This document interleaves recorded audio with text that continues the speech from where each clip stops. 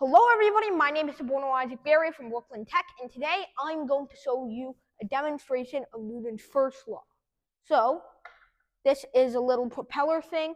It's going to blow air this way so that it will be propelled in this direction. So, I'm going to turn it to max velocity with this marker, and it's going to crash into that brick.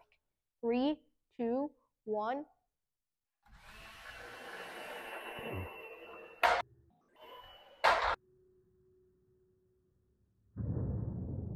So, did you see what happened there? You might have expected the marker to stick to the fan or the propeller thing like this, but instead it flew off like that. So, why did that happen? Well, that's the rule of Newton's first law. Things in motion will keep moving unless an external force occurs on it.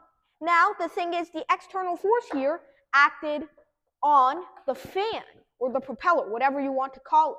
But since it didn't act on the marker kept moving even though the fan stopped in place.